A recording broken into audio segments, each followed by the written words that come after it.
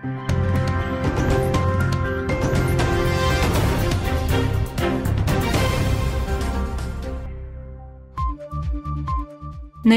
ենք հունիսի 12-ի կարևոր նորությունների հնգյակը։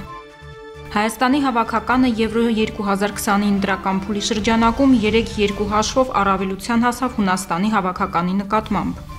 Հանդիպումը կայացավ Աթենքի օլիմպիական մարզադաշտում։ Հանդիպման 8-րդ րոպեին Ալեքսանդր Կարապետյանը բացեց խաղի հաշիվը, իսկ արդեն 33-րդ րոպեին Գևորգ Ղազարյանը հիանալի գոլով կրկնապատկեց հաշիվը։ Հանդիպման 74-րդ րոպեինն էլ Տիգրան Բարսեղյանը խփեց Հայաստանի հավաքականի երրորդ գոլը։ Երկու գոլի հեղինակ դարձան նաև Հունաստանի հավաքականի ֆուտբոլիստները։ Այս հանդիպումից հետո Հայաստանի հավաքականը 6 միավորով զբաղեցնում է երրորդ տեղը։ Հունաստանը 4 միավորով 4-րդ հորիզոնականում է։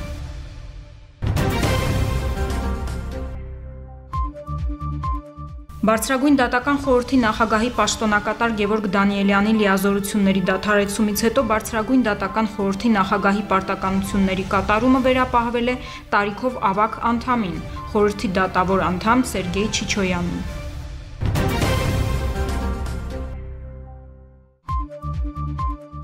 Հայաստանի քննչական կոմիտեի Սյունիքի մարզային քննչական վարչությունում կատարված քննչական գործողությունների արդյունքում պարզվել են 13-ամյա աղջնակի հետ սեռական հարաբերություն ունենալու դեպքի հանգամանքները։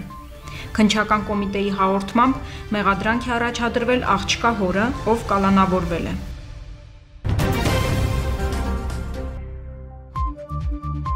Բարգավաճ Հայաստան կուսակցության ղեկավար պատգամավոր Գագիկ Ծառուկյանը հրավիրվել է քննչական կոմիտե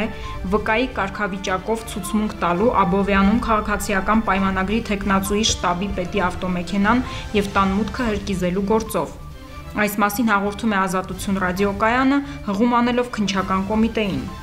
Գերատեսչությունից նաև նշել են, որ Բարգավաճ Հայաստանից միայն Ծառուկյանն է հրավիրվել հարցաքննության, կասկածյալներ առայժմ չկան։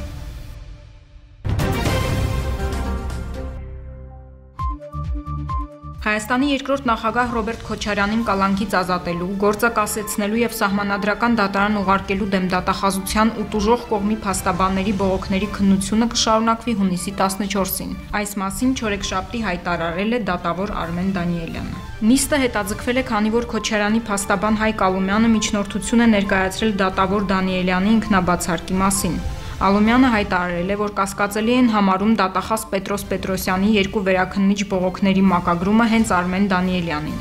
Նույն միջնորդությամբ դատավորին դիմել է նաև նախկին նախագահ Քոչարյանը։